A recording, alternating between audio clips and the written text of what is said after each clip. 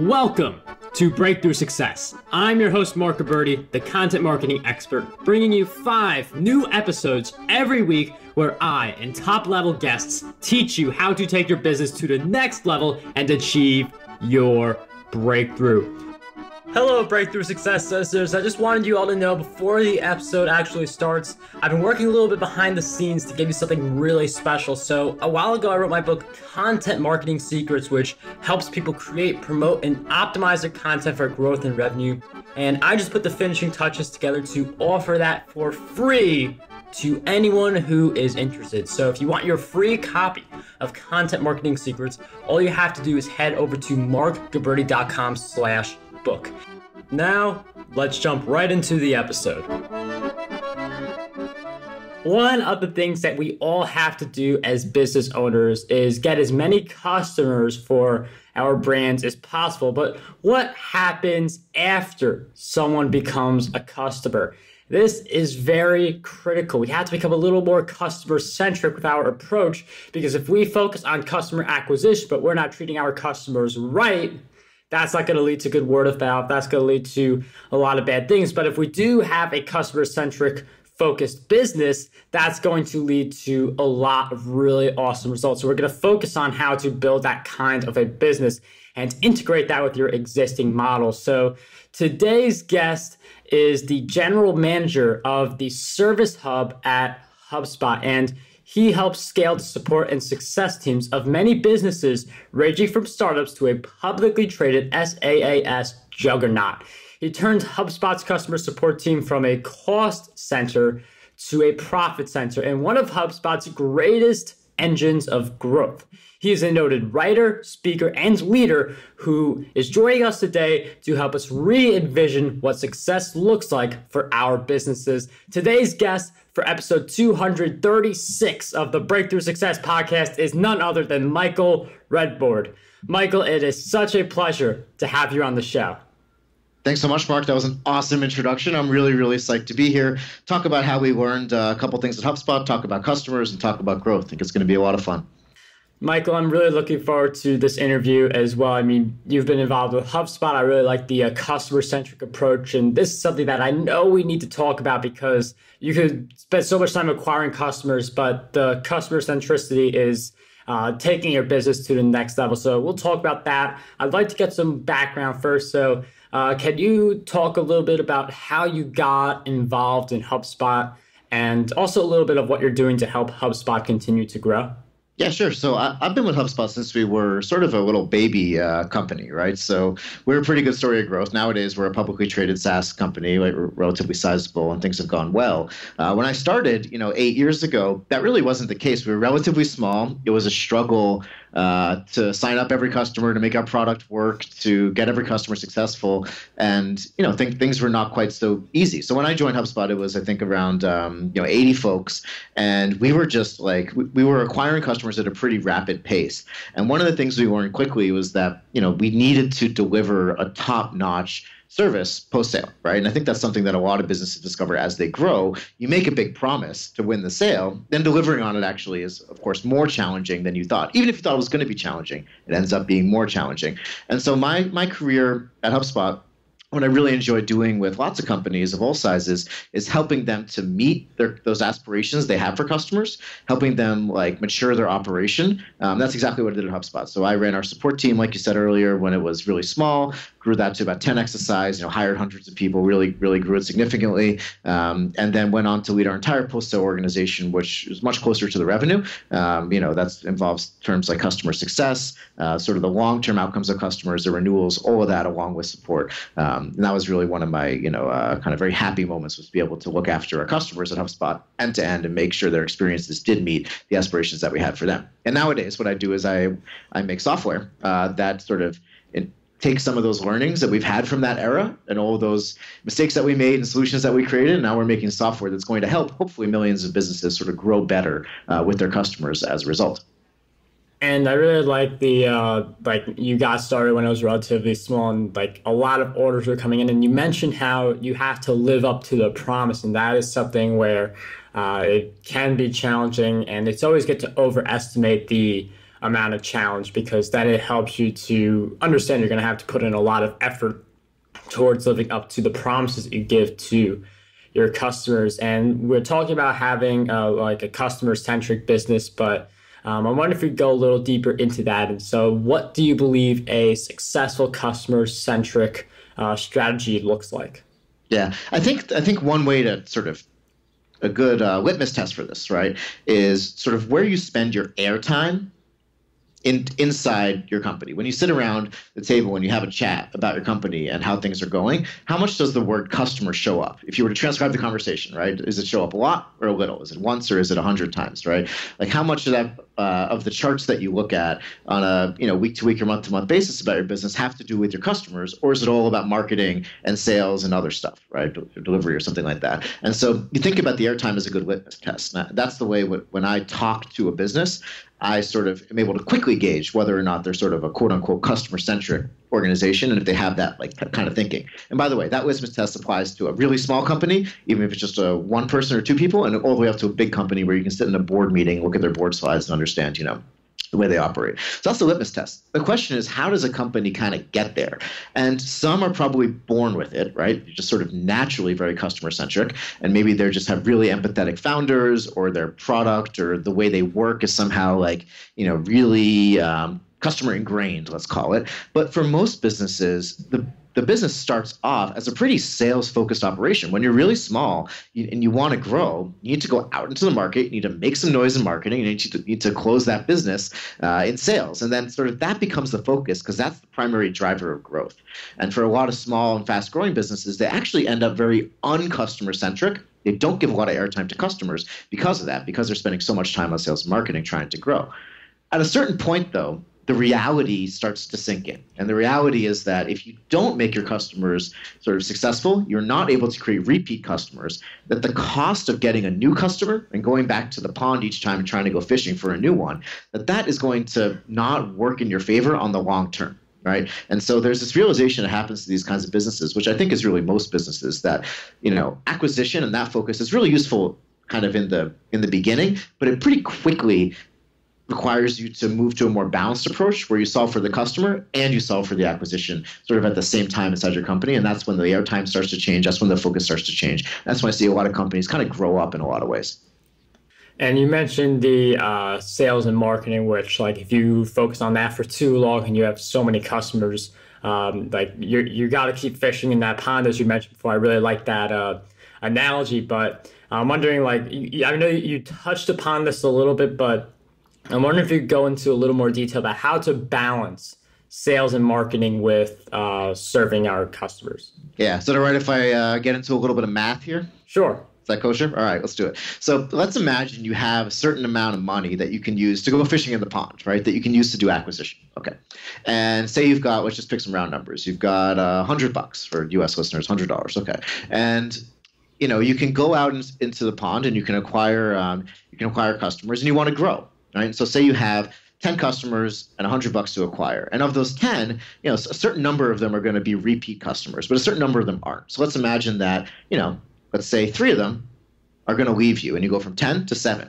You need to now spend some of your budget, some of that $100, as just a replacement effect, right? Just to get back up to the 10, because you went from 10 to 7. Now you need to add the 3 back in to sort of refill, the size of your business, right? If you're from a 1 month or to the next month, right? And so that acquisition budget, right, that $100 is pretty valuable money, and you want to use it to grow. But you actually have to use it to have a replacement effect, to have customers kind of coming back to you if they're not, right? And so what that means is that over time, if you're constantly spending that acquisition money just to kind of get your head back above water, we're using a lot of aquatic analogies here, but if you're using that money just to get back up to the kind of high tide line there, that's actually going to be very, very challenging. It's going to stunt your ability to grow. And so at a certain point, when you get bigger, and your budget doesn't expand linearly with the size of your customer base, right? It becomes really, really smart to take some of that budget that you use for acquisition and actually use it for kind of long-term customer happiness, remarketing, right? Customer support, whatever it is that gets folks to kind of stick with you, so you're losing less each period. And so what you can do is take your acquisition budget, right? Say it's $100, and if you can divert some of that money from sales and marketing to customer success, customer support, customer marketing, whatever it is, and actually get a more efficient return on it, right? Because that acquisition money, it just gets harder and harder to get that next best placement in organic or that next, ad click or whatever it is. The incremental cost goes up, but you can actually get more mileage out of that in a lot of ways by investing in your customer base and providing, that one better experience, that one better, service moment or something like that. So I find that a lot of businesses, once they realize the math behind this, like constantly pouring money into acquisition maybe isn't the only way. There's this other way where you can do acquisition and customer stuff. Then they say, oh, I actually have two levers in my business I can pull. And that's when they begin to turn the corner, make the change to a much more customer-centric business because it starts to make dollars. So it starts to make sense too. And I mean, it does make sense from like a revenue standpoint, especially as your business grows. And not just the point of getting more and more, but preserving what you have. Because if you get like 5 new customers, but you lose 10 of your existing customers, you're at a net loss of 5 customers. So the math really does show that in the long term, it is very powerful to have a customer-centric strategy. You mentioned the power of having repeatable customers. Like if you care about your customer success and they become successful, when you say repeatable business, do you mean that someone like buys one of your products, they buy another one of your products, or is it a membership, or is it a combination of both? It's a combination. It can really actually range quite a bit depending on the business itself. So let me take it like one example that I recently had. So I was in Denver, Colorado, for a bachelor party in April, right? And then I was back for a conference in June. And we stayed at this hotel that actually handled our group really well. I thought they just did a great job. We had sort of complicated booking situations, lots of people, weird times. I didn't even go to TripAdvisor and like look for a different hotel to stay. I went right back to that hotel in Denver, right? It's called the Maven Hotel. And I had a great time second time too. And so for them, the cost of acquiring me that second time was way lower, and that was a rebooking, right? So that's one example in the hospitality industry, and I think that applies to restaurants and stuff too. It's very hard to get a new, person in the door, but once you actually get them in once, it becomes easier if the experience is good. Now, for a different type of company that maybe sells like office supplies, right? And you're selling, pens and paper, right? It's likely that office also needs things like boxes of tissues and erasers and notebooks, right? Of course, right? And so if you're able to deliver a good experience on top of pens and paper, which are, to be honest, a relatively commodified object, right? Then maybe there's an adjacency, a different product that you can sell. That's kind of the second way. Then the third way I would say is in a more recurring revenue kind of subscription-based business. It's just folks kind of staying with you. That recurring revenue over time becomes a really lucrative, very, very profitable source of revenue, right? In somebody's, second year or third year with you, once you kind of paid off the acquisitions cost. And so for any kind of recurring revenue, subscription-based business, that's what I mean, I guess, by keeping your customers or repeat business.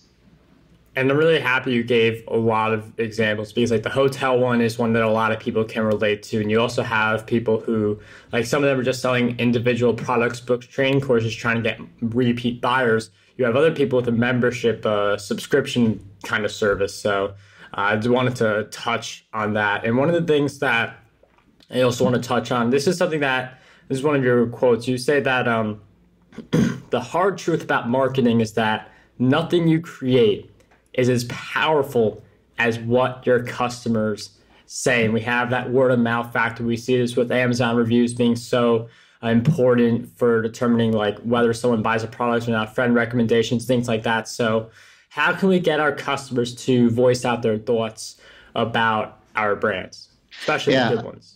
Yeah, I mean, I've got a bunch of thoughts on this, but I want to just call listeners' attention to a conversation we just had like 2 minutes ago, right? When I gave an example of this hotel thing that I had personally had an experience with. Like, I gave the name of the hotel back there, right? They actually just got some advocacy out of me, right, to the listeners of this show. They probably didn't plan on it, but through good experiences, they get this sort of virality kind of effect, right? So I would offer that just doing a really good job and producing really good product can, in and of itself, create word of mouth. Right? So I think that's like the first thing that businesses need to do is, make sure that they're delivering excellent experiences, excellent products, that they're following through on their promises, all of that, and delivering just a sufficiency of quality there actually can set you apart from the market because so many people have so many bad experiences with your competitors likely. So that's number one, is just do a really good job at the thing that you do. Number two, I think that you can think about is making sure that there's a way, a sort of obvious way for your customers as a business to create repeat purchase cycles, right? So if you're a subscription business, it's really easy because next month and the month after they want to keep getting whatever it is that you're selling. But if you're selling like an online training course or a one-off thing, right? What's the way that a customer could even have a repeat purchase cycle, right? And I think you need to make sure that you have that. That involves creating multiple products or looking at your adjacencies and partnering with other folks or creating some way they can kind of capitalize on this effect, right? So do a great job, then make sure that actually like you have the path to repeatable purchases sort of in place. And then the third thing I would say is that once you can figure out, that you have that, how do you take customers that have really good experiences, identify them, and then make sure that you enable them to kind of do that virality game for you, right? And so that really involves getting into a conversation with your customers, understanding their feedback. Who are the people that are really happy? Who are the people that aren't? By the way, can we fix it? And for those that are really happy, who wants to actually be your advocate? And then taking them and saying, look, here's some offers for you that we can do. And there's repeat purchase offers, right? You get all these all the time via email or something, where it's like, hey, thanks for buying this. Take 30% off your next purchase or whatever it is. There's lots of different ways, depending on the nature of your business, that you can make that flywheel spin faster. But if you don't know who those best customers are, and there's no way for them to actually take that next step to spend more with you, it's actually very, very tricky to get this whole machine working. So if you just sell one product, it can be tricky if there's no repeat purchase cycle to actually get happy people who want to rebuy and get this whole flywheel going. And one of the things that I want to point out is you talked about the good customers, you talked about making them advocates, but you also talked about the people who didn't have a good experience and you want to help them maybe enhance their experience or see what went wrong, because usually those people are a lot more vocal. That's why, like, towards the end I mentioned, like, how do we like get good customers to be vocal, because like the ones who had a bad experience, they tend to be a little more vocal. So it's actually good to go to them and see how you can better their experience or right the wrong that happened. So I really do like that approach. And one of the things I also want to ask is like a customer-centric strategy. It's not something that everybody is focusing on. It's something that some people may start to be thinking about as they get a lot of acquisitions, and then they find themselves in this game where like they get 2 new customers, they lose 2 customers, and they're pretty much level. So I'm wondering, what do you believe holds most people back from having a customer-centric business? I think it's just very, very hard to turn the corner from being a real acquisition-focused business to a customer-focused business, because the day-to-day of what you think about, like where you spend your energy, is just very different, right? And so in an acquisition-based world, it's about like scale and size, and we need to get more leads. It's always about more. We need more leads in, right? We need to grow our email list. We need to improve the conversion rate from one place to another, right? And so it's all about size. And in that conversation about size, there's a mindset where it's not about perfection, right? It's just about scale. And the more you do, the better your outcomes go. With a bigger your funnel, the more folks you get in, right? And there is some conversion rate optimization stuff that happens, of course, and you want to, improve the conversion rate of your email list to fail or whatever it is. But it's never about perfection, never about getting 100% of those people on the email to buy, because that's just unrealistic.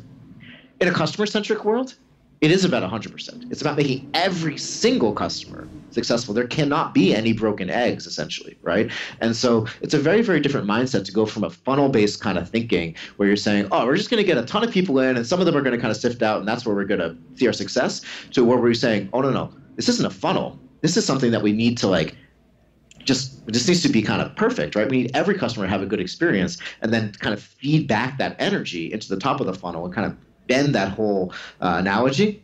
Say, no, it's not a funnel anymore, it's a flywheel. It's just a very, very different way to spend your time and your energy, right? So instead of then saying, look, we need to grow the size of the list, you look at your failure rate of folks who, say, give you feedback where they're not happy, and you sort of identify that, you start bucketing it, and you get really, really detailed into the nitty-gritty of your customer experience. Very different mindset, I think, a very different way to spend your day. And that's what I think a lot of people have a challenge with when they start to make this transition, is that it really requires a different set of skills, often a different set of human beings to execute that work. Somebody with a really, really great sales mindset doesn't always make the best kind of customer leader.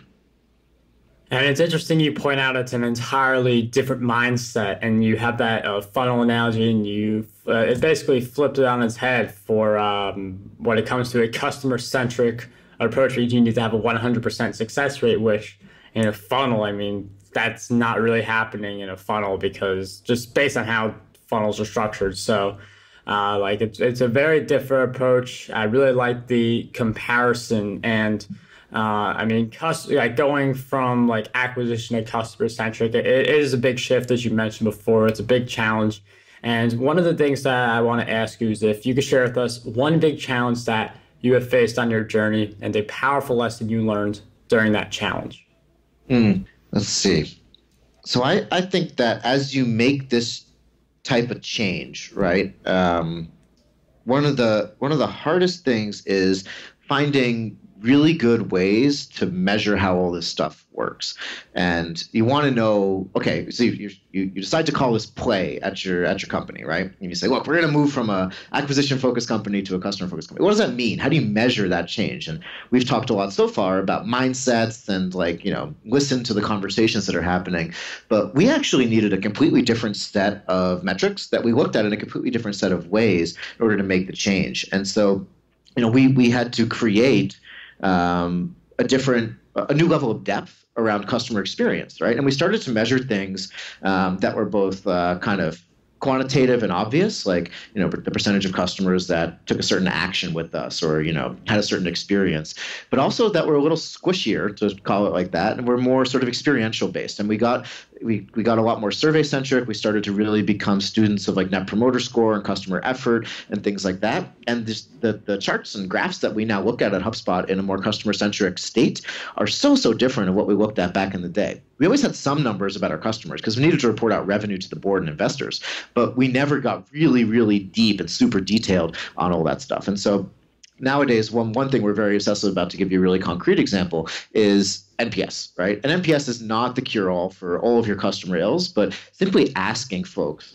how much would you recommend us, is a really good gauge of that word of mouth. It's a really good gauge of that flywheel effect that we were talking about before, and further gives you an avenue back to the folks that are unhappy and unhappy enough that they actually want to tell you about it. And then just through the action of following up with them, just through that interaction, right, back to that unhappy person, you actually can take action to improve your customer experience by having that conversation, by making that one thing better.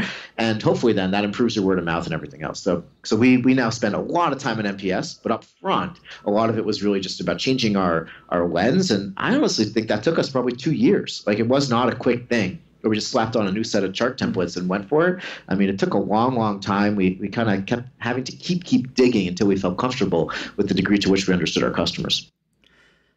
And you say it took 2 years to make that transition. Would you say it was 2 years because of the transition itself and what it entails, or is it because like HubSpot is such a big company where it takes a little longer for stuff like this to go through?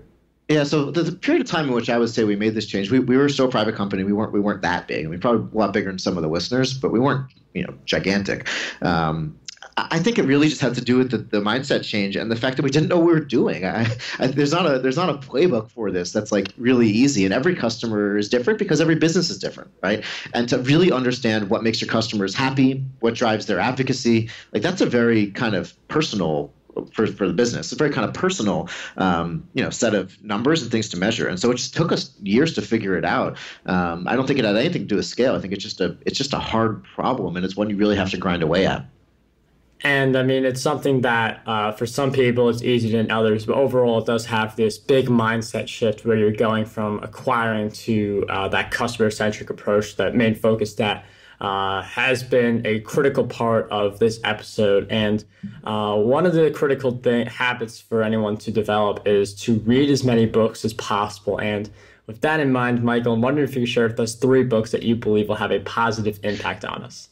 Sure. So I think there's one that's kind of, sort of seminal to this whole line of thinking, which is the Zappos book, Delivering Happiness, right? I think that's still one of the best books about service that's out there, and really adopting a service-based mindset to serve your customers. And a lot of that is about how to sort of react to their needs, create little moments of delight and stuff like that. I think that one's really solid. A slightly more, modern book. I think the Zappos book's been updated, but with just a different line of thinking. It's called The Messenger is the Message. It's by the CEO of Influitive, which is a customer advocacy software platform. And I think that this book is really great because, I mean, almost the lesson's almost in the title. And I think you said a quote earlier, Mark, from me, that your marketing can't outshout your customers, and the customer can be your best marketer. And so this book is largely about, look, you can deliver the same message, say my company is great, but if it comes from you as the company, it's much less impactful than it comes from your customer. So the messenger as a message is another great one. And then there's the third one I'm actually going to call out here, is that it's not a book, but it's an article. It's an HBR article, I believe, written in 2010, and it was about the difference between customer delight and customer effort, right? And I think this is a really nice counterpoint to the Zappos book. And it says, look, it's not about delight. Don't try to create delight for everybody. That's too much effort, too much time, too much money. It's really about effort. And how do you reduce customer effort at each stage of the game? I'm a big kind of proponent of that. And I said it earlier, in terms of creating advocacy, what do you need to do? You need to actually deliver on what you said. You need to do it repeatedly 100% of the time. That's where a lot of my thinking on that topic comes from that HBR article about customer effort. Michael, thank you for sharing with us those great book recommendations and the HBR article. Those will all be in the show notes, markberti.com/E236. We'll also throw in my book, Content Marketing Secrets, in the show notes, markberti.com/book. You get your free copy, just pay for the shipping. And before we wrap up this episode, Michael, I've asked you several questions throughout our time together, but what do you believe is one question that we need to be asking ourselves more often? I think it's what percentage of the time that you focus on your business are you spending thinking about your customer experience as opposed to growing your business? What's the sort of, if there's a seesaw out there, what's the customer balance versus the enterprise balance? And I think that if you can really dial that in, understand that balance, you start to be able to get on this path for customer centricity, which is really just a better way to grow. Michael, thank you for sharing with us that great question, all of your great insights throughout our time together. Now, for all listeners wondering how they can keep up with Michael, he actually recommended that we just follow up with HubSpot's newest product line, Service Hub, which is over at hubspot.com/service. That link will be in the show notes. But Michael, you want to give us a little lay of the land for what people are going to see when they click on that link? Yeah, so that's the link to our newest product line that I'm sort of the proud parent of. And, like I said, we learned a lot at HubSpot over the years about how to do service right. Hopefully some of the things that we talked about today resonated with folks. This is a software platform built on top of HubSpot to enable that, to enable you to, organize your conversations with customers right, make sure you're meeting all their expectations, to allow self-service, to enable advocacy, to do all that kind of stuff. So check it out. And I'm also happy to kind of have today be the beginning of a conversation with the listeners. And I'm available on Twitter at Redbord, my last name, LinkedIn. So happy to continue having the chats with you all. All right, those links will all be in the show notes. But Michael, you've given us so much on how we can have a customer-centric approach, something that is so important. Definitely a big transition, but something very important to do. So thank you for coming on Breakthrough Success today and sharing all of your great insights with us. Thanks so much, Mark. It's been an absolute pleasure being here. Wish all the listeners all the best today. How does over 100 retweets per day sound to you? My free ebook, 27 Ways to Get More Retweets on Twitter, has you covered. I use the methods within this ebook to get over 10,000 retweets every single quarter. To learn